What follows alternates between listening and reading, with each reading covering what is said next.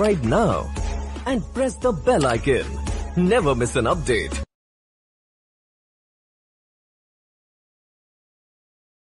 Fourth unit in first chapter. Does anyone remember what did we do last?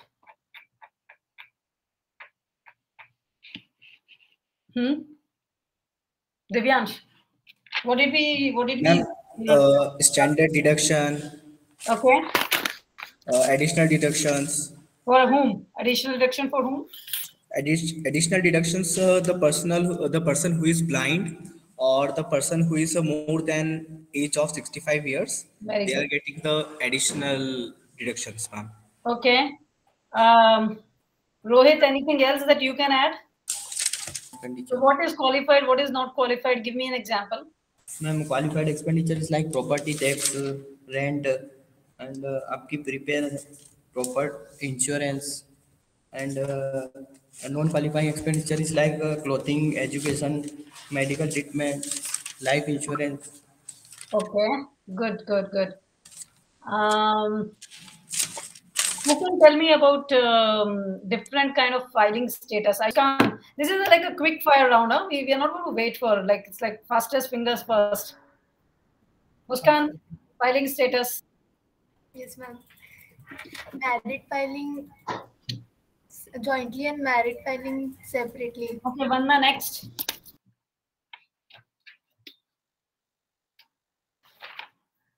Vandana. Okay, she's not there. Maybe Vinita? Qualifying widower and head of household. Very good. One more is left.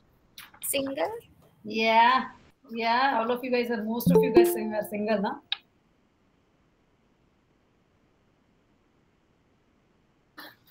And what is the ITIN? What is ITIN? Okay, how about you, sir? Ma'am, identity protection personal identification number. Who is that? Divyansh? Yes, ma'am. Oh, very good. Thank you, ma'am. Six digit. That is the 6-digit number. Okay. When is it given? Does everyone has this number? No, ma'am. Okay. Ma'am, misuse of assets You and can be on mute, one of you. Sakshi, what are the due dates for filing 1040? Yes, go ahead. For 1040, for S Corp, Partnership and LLC, March 15. For C Corp and Individual, April 15. And for non-profits organization, I guess, for May 15th. Okay, good. But you won't get, extra marks because my question was only for 1040. Although you've given a lot of other things also. Okay. Okay, ma'am. Okay. What else? What else did we do? Okay, what are the filing? Okay, Shweta. How do we come up with filing thresholds? Self-employed, then his net earning should be $400 or more. Okay. And income, if it is more than standard deduction, then they are supposed to file the return. And also, if one is having an unearned income over $1,100, then they are supposed to file the returns. Is Social Security included to like compute the threshold? No. Okay. What about personal residence disposition gain? Sorry? Personal residence disposition gain. Above $5,000, then I think. No. So when we are doing the gross filing threshold, do we need to add that amount to come up to the threshold or not, even though it's not taxable? We need to. That, remember, we talked about that the personal exemption person may get up to $500,000. But that doesn't mean that even if there is an exemption, doesn't mean that they don't have to file tax return. Okay. Tania, what are the penalties percentage if the payroll is like more than 15 days late? 5% and interest 3%. 15 days, more than 15 days. More than 15, I don't think it's 5%. 0.5. More than 15, it's, I even gave an 25%. example. I even gave an example, right? If you may have to make payment of $20,000, if you don't pay it in time, how much extra are you supposed to pay? Like if you don't pay it in first 15 days. Tanya, we have already computed a lot of those penalties for JT. Yeah, but that was 15% and the interest gets compounded, right? 3%. I'm not talking about interest right now. I'm just talking about penalties. It's 10%. The penalty rates are 10% above 15 days. I think below 15 days, it's like 5% and maybe 2 or 3% for like first 3-4 days or something. We had that little table. We went through it.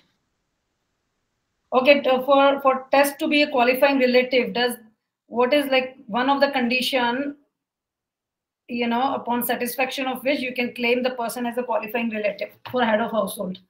Okay, let's ask somebody else. Let's ask Bhavani about this.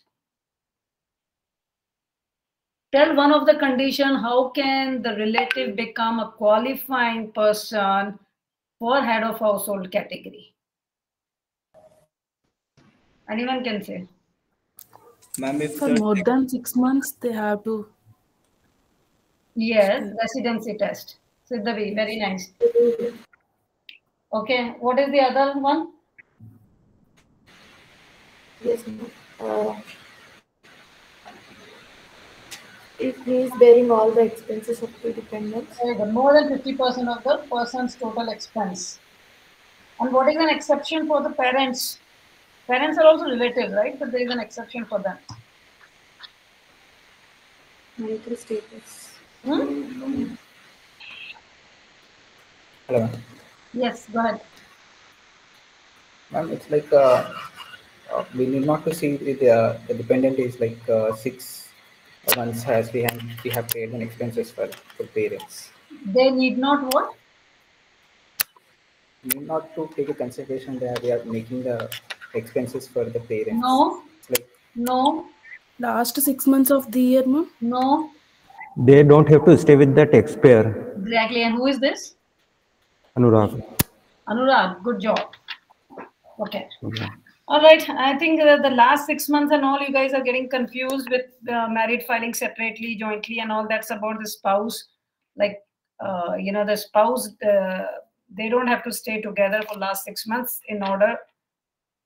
They should not be staying together there in order to claim the status of HOH and all those things. It's not about the relatives.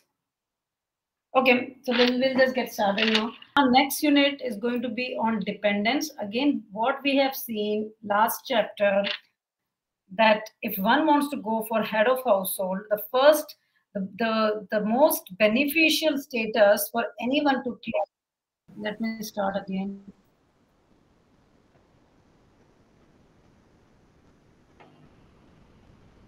Are you able to see now? Yes, ma'am. yes, ma'am. Wow, I was thinking I was sharing screen all this time. Okay, how about you? Can you see this dependence thing here? Okay, good. So what we looked quickly, sorry. Last class, we looked into HOH status, and for the purpose of HOH, HOH cannot be claimed unless there is a qualifying relative or child or some dependent on that taxpayer. If there is no qualifying relative or dependent, then that person can just go with married filing separately or single status or whatever. HOH is a special status given because the standard deduction is high there. The other benefits are also there. So there are certain conditions. So we saw which person can be considered as a qualifying person for HOH taxpayer. Now this is separate. We should not confuse between those two things, although a lot of conditions are overlapping. So now we are going to see who is considered to be a dependent. The dependent can be on married filing jointly returns as well. It doesn't have to be only HOH. Okay, and or the dependent can also be on on single person, and how we can see that later. Usually the person will go with HOH, but if the certain conditions are not satisfied, they can even claim dependence on single status. And there might be some benefits, although until year 2018, IRS used to give personal exemption amount also. Okay, what does that mean? That you are having, if you're having 2 or 3 dependents, they will have certain limit that, okay, you take $2,000 per dependent or $3,000 per dependent and reduce your taxable income by that much amount. That used to be called personal exemption, but they stopped it from 2018 onwards. They stopped that. Rather, what they did is like they took out that clause and they said, okay, we are going to just increase standard deduction for everybody. Standard deduction was quite lower amount. Then they increased it to 23,000 or 24,000 and all. So until there was an act which was passed in 2018, and they said until 2025, those rules are going to be in place. We don't know what is going to happen after 2025, but maybe the exemption will come back again. Or maybe Congress will pass another law. We don't know right now. But right now the situation is the personal exemptions are not taken. So that was another one of important reason why we need to understand who can be the dependents, whom can we claim, what conditions need to be satisfied, because there are good deal of tax benefits associated with that.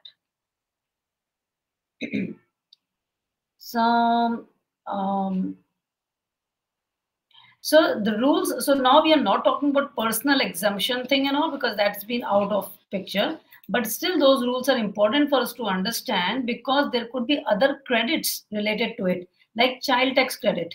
If the person is having 1 child, 2 children, or 3 or 4, whatever, there could be more credits that they can get. And credits, again, they're like credits will reduce the tax right away. It's not decreasing the taxable income.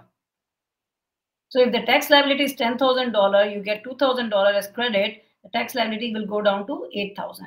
So it's a straight away reduction of tax. Again, credit is very, very important. And people, we have seen in the returns, people have got like up to $5,000-6,000 of credit. So that's a big relief in their tax liability.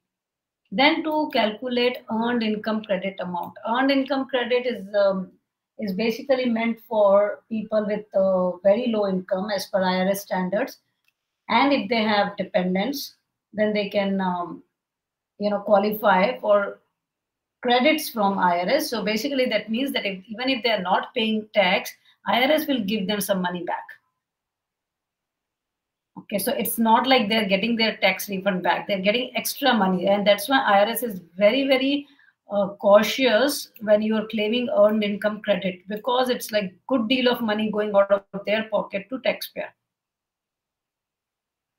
Okay, so they just want to make sure that we are not claiming anything erroneously, or there's really the income is low and all, and they could even tax returns with earned income credit are more prone to audits than any other return. Child tax credit is very, very common.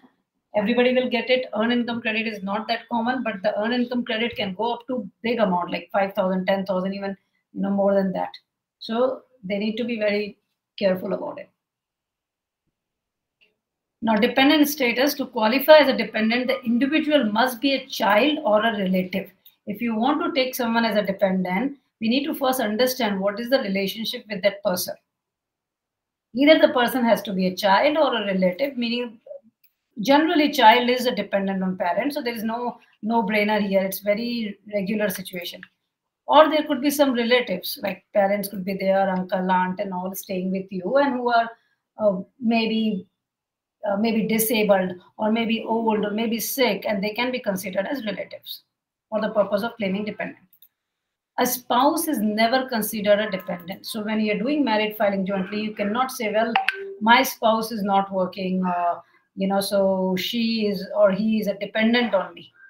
That's, no one says that. So basically it's like, it's a joint income, whether wife is earning, husband is earning, doesn't matter. It's considered to be joint income. And the other person who is not earning is not considered to be a dependent for this purpose. Okay. Then qualifying child, there are certain tests. How do we know that the person is considered to be a qualifying child or not? The certain test to to claim if that person is a dependent. And when you are putting all this information in the text software, like you'll have to put the date of the birth of child, you'll have to mark certain other things if the child is a student or not, or if child is living with parent or not. Once you mark all those things, there's certain question the software asks. Once you mark, depending on whatever the situation is, it will tell you whether the taxpayer can get child tax credit or not, or whether the child can be claimed as a dependent or not. So we are not doing that manually, but still we need to know the rules, like why this person is coming, why one of the child can come up as a dependent and the other is not coming. For some other taxpayer, the child is not coming up for the purpose of calculating child tax credit. Or maybe in 1 year we are getting child tax credit, and in the next year or following years, the same taxpayer is not able to get those credit. So what has changed? Maybe one of those situations have changed, and that's why they're not getting child tax credit. So there are 4 tests. We'll quickly go over that. Relationship. Obviously, the child must be child. It could be a stepson, stepdaughter as well, and even foster children. I think for HOH, we saw that the foster children are not considered, as qualified individual to claim HOH status. But here, stepson, stepdaughter, adopted, and all, any other, any child can be considered. There has to be some relationship which IRS has given. Adopted child also. Age is very important. Either the person has to be below 19, or the child has to be a full-time student under the age of 24. If the child is above 19, under 24, then it has to be a full-time student. So there is a little box in our software where we have to put a check mark saying, okay, this person is a full-time student. And what is the definition of full-time student? Like, how do we know? Right? Because it's not like in US, colleges have a very, very flexible system. One semester you can take courses, other semester you can take drop, then again you can go. They have quarter systems and all. They can choose what all subjects they want to learn, or they can push out. It's not like if you are enrolled in the 3-year program, you have to finish it in 3 years. You can finish it in 4, 5, 6 years. Because the culture is different and all, right? A lot of kids, they start earning, they start taking part-time jobs here and there and all. So what IRS is given, any full-time student status can be given if the student has enrolled for 5 months in a year, or if they're going through some other training course. But typically 5 months, the person should be full-time student. So we can just ask this question to the client, is like, is your child a full-time student? Is he studying and all? And for the kind of clients that we have, most of them will be full-time only. This typically happens with more of American families where, children are on their own and all once they're turned 18, 19, whatever. So, or families who don't have much money and also our kind of clients that typically this situation, we don't usually even ask this question, is your child a full-time or not? Because if they're saying that the child has enrolled for some degree program, we'll just assume that. Principal residence, the principal place for the child should be taxpayer's place only for more than half of the year. So now it's quite possible that the child is staying in dormitory or in university and all and doing it. But for this purpose, the child is still considered to be the principal place of home is considered to be taxpayer's residence only for this purpose. Not self-supporting child should not be having any other income. Otherwise, if the child is having, his or her own income of $30,000, $40,000, $50,000, how can child be considered as a dependent? He or she is earning enough to take care of her or his own expenses. So these are the 4 conditions that we have to see for a qualifying child. So we need to remember what is the relationship, what is the age, where the child is staying, and the child should not be self-supporting.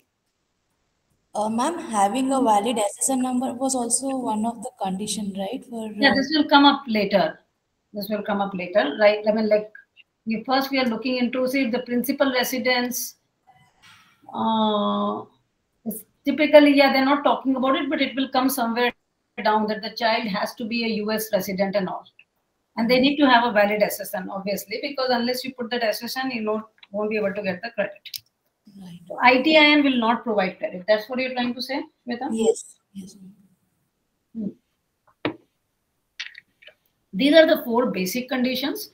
And then obviously the tax ID and other things have to be there. Okay, so now we'll see who is a qualifying relative. I think those conditions are common for relative and child. That's why they're not putting it here, but we'll see them somewhere down below. So who is a qualifying relative? Again, we have to see the residence test. For the entire tax year. Here they are saying the residence requirement is satisfied for an individual who merely resides with a potential claimant for the entire tax year. What is the, so residence we have to see, what is the relationship? There has to be some kind of blood relationship or something, or some immediate relationship. And then, those people can be claimed as relative. The relationship need to be present to only one of the 2 married people who are filing a joint return. I mean, that's quite obvious, right? Not necessarily the child will be related to both of them. Maybe if it's second marriage, then the stepson, maybe it could be related, or stepson or stepdaughter could be related only to wife, or could be related only to husband. But they're considered to be they're considered for satisfying this relationship test. Any relationship established by marriage is not treated as, okay. So that's why we are saying stepson, stepdaughter are included for this purpose. Like, just because they're divorced doesn't mean that the child is not dependent anymore. Right? So just because a person is divorced, they're marrying somebody else and all, but still the child from the first marriage can still be considered as a dependent. Any extended relationships are included, any immediate relationships.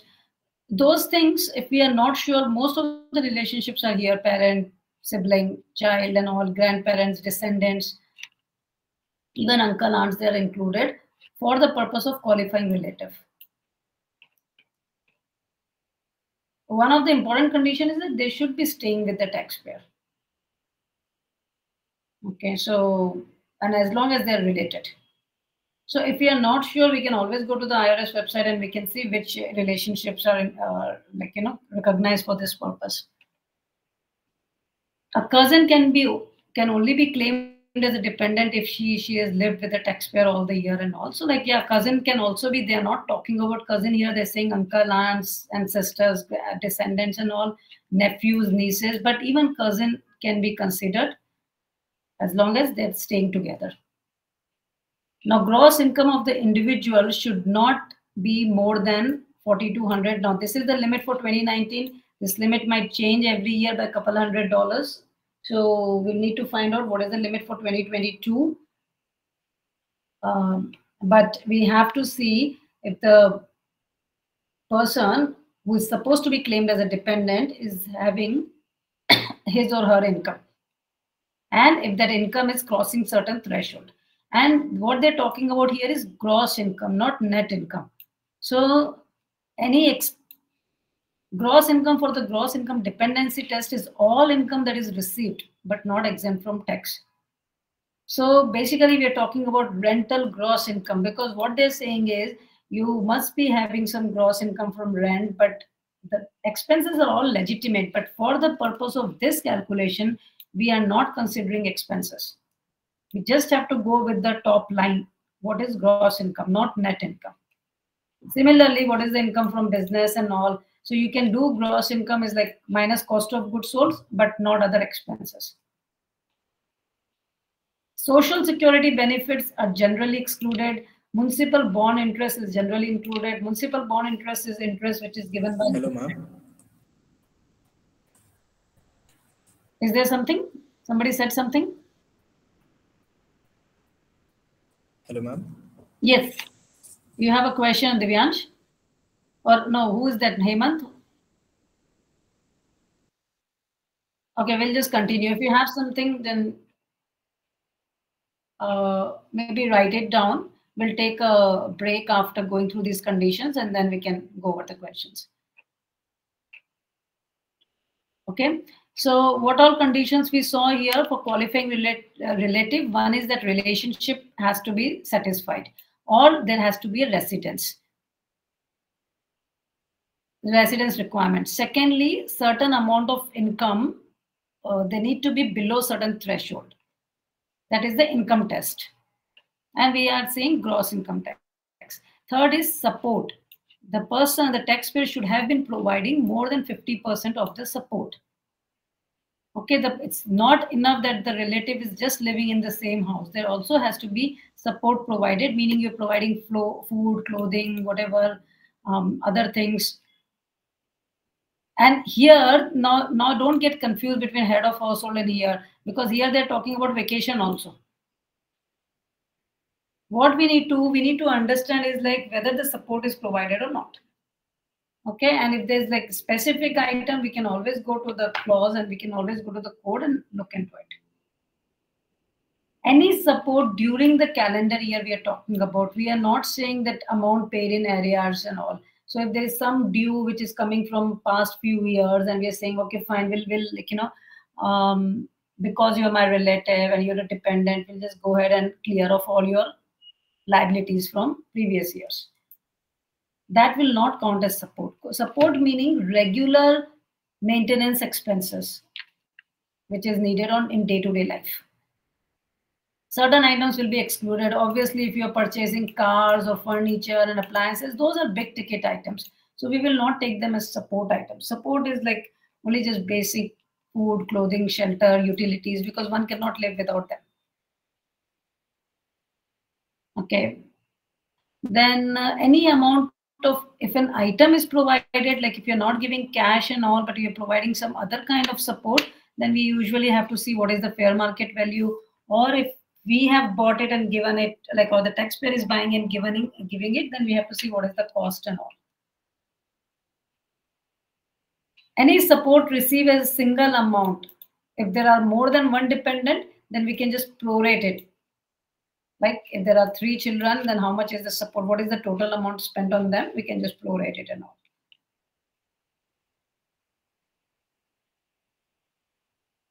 A divorced or separated individual need not meet the support test if they are meeting the following condition. They provided more than 50%, their custody, okay, lived apart and all. So what they're saying is this particular condition of support will not be applicable to parents, those who are separated, as long as they are providing between both of them, if they are providing 50%, and between both of them, like if they're also doing custody and all, and they are not considered to be living together, they are not doing married filing jointly returns.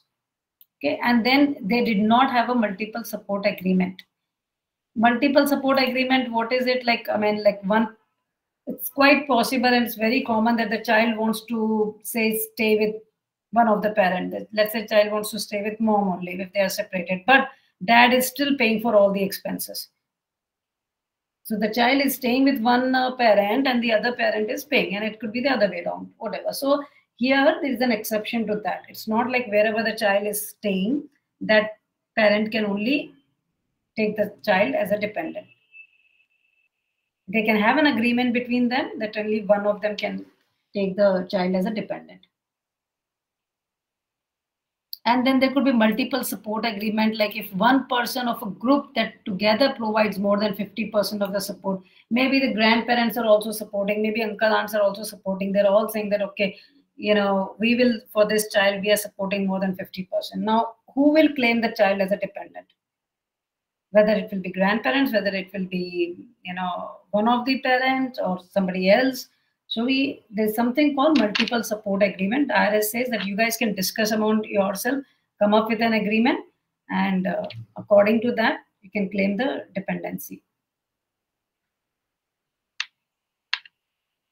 So these situations are not very common, but obviously we need to know. The individual must not be a qualifying child of the taxpayer or any other taxpayer and all. So Obviously, like this is the fourth condition. So I think we are done with the support rules. What does support include? Like 50%, and what kind of cost is considered as support, and the amounts which has to be provided during the calendar year. Past amounts of areas are not included for that purpose. Then if the support is in kind, then how to come up with its value. If the support is provided by more than one person, then how do you like split up the amount, or you can prorate it. And if for separated individuals, you don't even need to meet the support test. You can have an like one of the spouse can claim. It doesn't have to also do the residence test. Doesn't have to meet that. See here, the parent having custody for more than 50% of the year is entitled, but the dependency exemption may be allocated to the non-custodial parent if there is an agreement signed and all. Then there could be multiple support and all. So these are all the conditions that they put under support. So what all conditions we have seen up to now for qualifying relative? There has to be a relationship or residence test. Either a relationship or residence, they're saying. So we'll go over that. Either they need to stay together, or there has to be some kind of relationship. But for cousin, cousin can be claimed as a dependent only if the cousin is living with the taxpayer. Okay, so what they're saying is either one of two can be satisfied. Secondly, we have to calculate what is the gross income. Third is who is providing the support. And now fourth point is that person should not be claimed as a dependent himself or herself. Meaning the person who is claiming the other relative as a dependent, that person should not be a dependent of somebody else. Like if you yourself are a dependent, how can you claim another person as a dependent on your tax return? This is what they're trying to say. The individual must not be a qualifying child of somebody else and all. And if the adopting parents, they have to have an identification number. And that's fine. You don't need to worry about that. Okay, so these are the four conditions that we need to look into. So we have seen who can be a qualifying child, who can be a qualifying relative. And now we'll see who can be considered qualifying as a dependent. Dependent taxpayer test. If an individual meets the requirement to be classified as a dependent on another person's tax year, the individual will be treated as having no dependents for the tax year. So all they're trying to say is, like, if you're trying to claim someone as a dependent, there has to be a basic condition that you yourself cannot be a dependent on somebody else. But there is an exception to that. You can still be a dependent and file your own return if you are just filing the return to claim refund from IRS. Filing status: an individual does not qualify as a dependent on another return if the individual is married. If they are doing married filing joint returns, usually they will not be considered as dependent on their parents. If two, like, if a couple is staying together, they don't have their own income, their parents want to claim them as dependent, then they cannot go with their own return of married filing jointly returns, because they are being claimed as dependent on their parents' return. Only in one condition there is an exception. If there have been a withholding and they want to take that refund back, they can file their own return.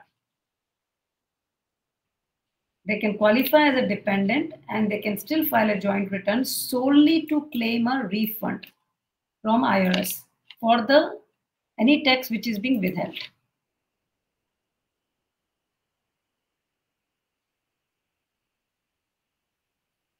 Okay, filing status. Let me just mark this. This is the first condition, dependent taxpayer test, filing status. Third one is citizenship or resident. So again, the person has to be a citizen of US or a resident of US. Now, these are the general conditions. Like this is what you were talking about, Shweta. Are you there? Yes, ma'am. Yeah. So what we saw is specific to a child, what is that we need to satisfy? Then specific to a relative, what has to be satisfied? And then there are certain other general things that the person has to be like a US person. Filing status cannot be married filing jointly. Anybody who is claiming other person as a dependent should not himself or herself be a dependent of somebody else. Otherwise, when you're putting all this social security as dependent and all in the form, it will get rejected by IRS. IRS will send a rejection saying that you cannot claim this person as a dependent because this person is filing their own return or this person has already been claimed by somebody else. There has to be a taxpayer identification number. We cannot claim anybody as a dependent without getting a tax ID number. So if the parents are living in US with, let's say with like they have moved from India to US and they're staying there, the taxpayer has to apply for an identification number for them in order to claim them as a dependent. And the other condition, they might as well be satisfying, right? That they're staying there, they're staying in the same household or whatever. We'll just quickly go over this table, then we'll take a break and then we'll go over the some of the examples here. I think this is a good table to again just refresh what we have read here. Let me just go over this. A taxpayer cannot claim any dependents if the taxpayer or the spouse, if filing jointly, could be claimed as a dependent by another taxpayer. Doesn't this seem to be logical? Right? If you yourself are a dependent on someone else, how can you say that there's another person who's dependent on you? Like the person cannot even pay his or her maintenance expense, then how can that person claim somebody else as a dependent? So this is a general rule. A taxpayer cannot claim the married person who files a joint return as a dependent, even though they could be dependent, but if they are filing a joint return, then they cannot be claimed as a dependent on their parents or somebody else. There's only one exception. They can file a return if the return is filed only to claim refund or to get money back from IRS. Third, a taxpayer cannot claim a person as a dependent unless that person is a US citizen. And for that purpose, they're also claiming that even resident of Canada or Mexico can be claimed as a US person. So because there is a special treaty that US has with Canada and Mexico, they're all like very, close by countries, one in north, one in south. And there's like too much of traffic between these three countries. People keep moving from Canada to US, US to Canada, and Mexico is also very closely related to US. So they have made this as an exception that if you're living in Canada or Mexico, you can still be considered as a US person.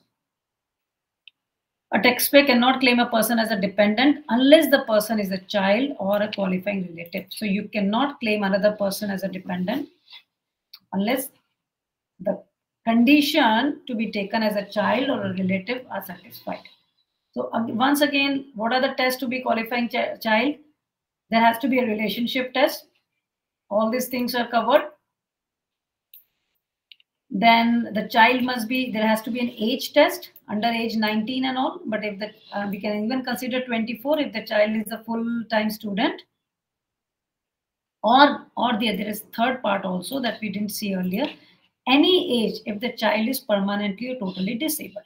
Then it doesn't matter. If the child is not able to do things on his own, then obviously the child is going to be, it doesn't matter if the child could be 50-year-old, but that person would still be a dependent.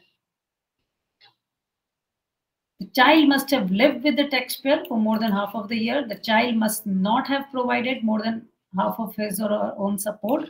That means more than 50% of the support has to be borne by the taxpayer or the parent, and child is not filing a joint return. Maybe the child is married. Maybe the child is 23-year-old, still a full-time student, married, and still a dependent on parents. And they may want to file their joint returns. If they are filing jointly returns, then their parents cannot claim them as a dependent. Only exception, they can still file if they just are filing just for the reason of claiming refund, no other reason. If the child meets the rule to be a qualifying child for more than one person, okay. So if the both husband and wife are saying that, okay, this could be my child as well, I can also take him or her as a dependent, or I can also take, or maybe grandparent can also take and all, then only one person can claim the child to be a dependent. You cannot, the return will get rejected if the same SSN has been put up as a dependent in more than one return. What are the tests for a relative? The person cannot be the qualifying child for someone else.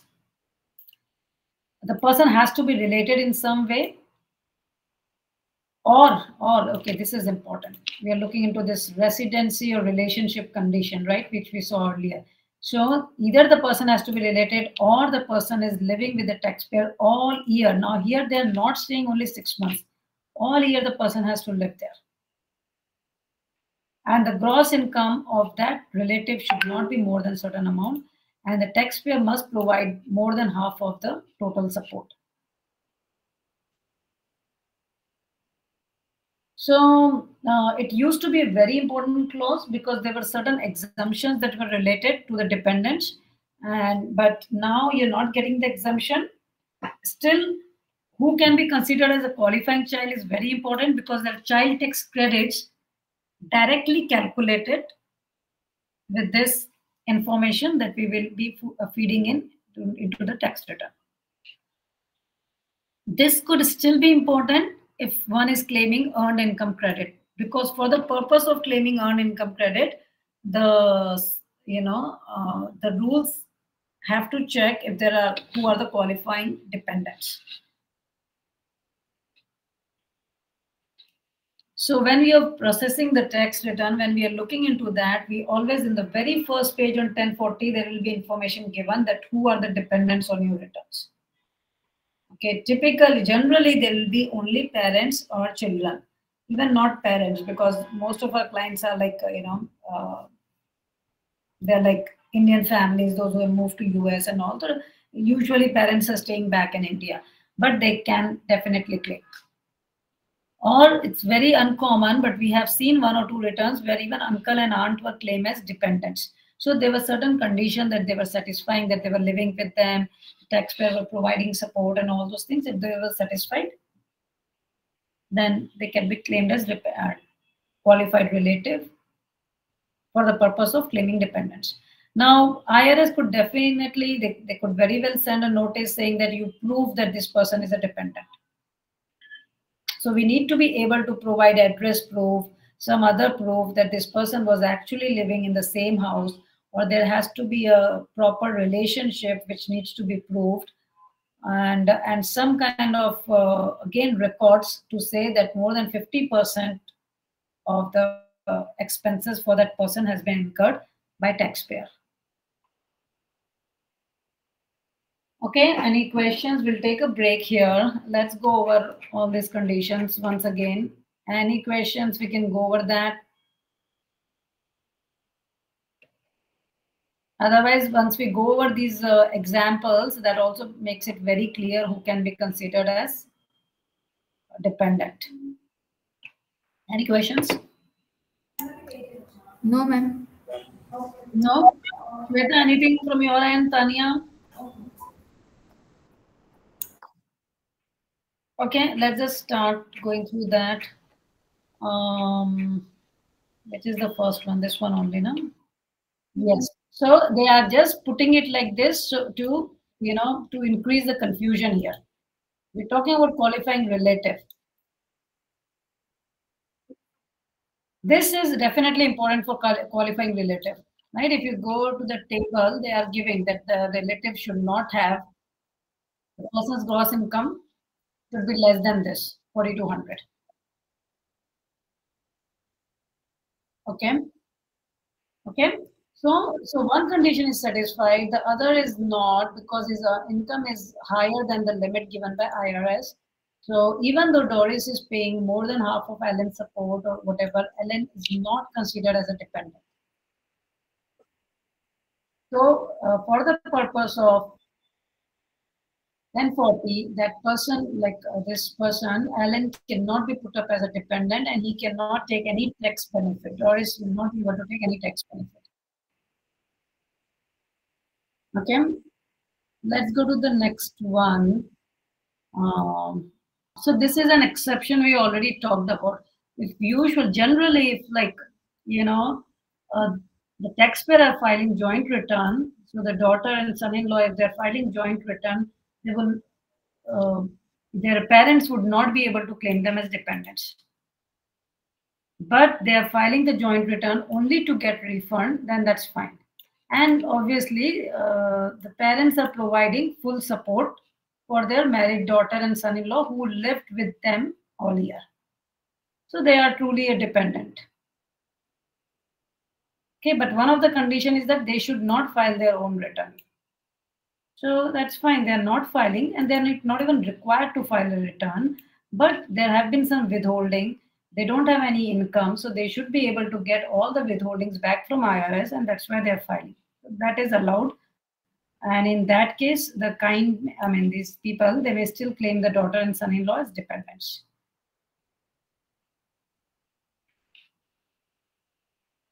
Okay, Divyansh. Next. Yes, ma'am. Resident alliance living in the US.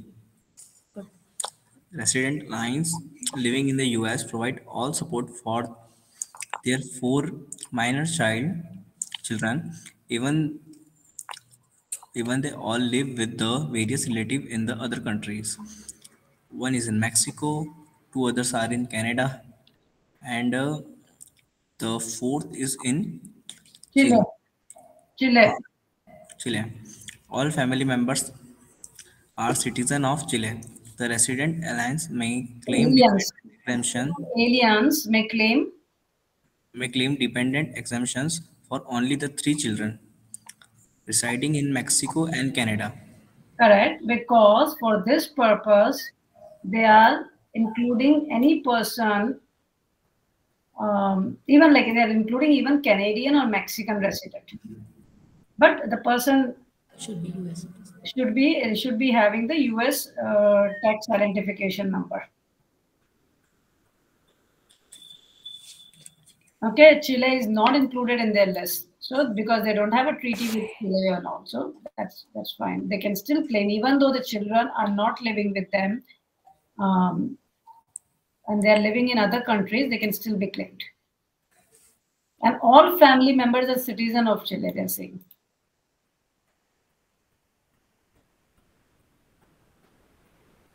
But they're resident aliens. So they don't have to be citizen of US. They can be resident. Resident alien meaning they can be like, they can just be resident as well. They can be a green card holder, or they can just be on visa staying in US or US tax resident.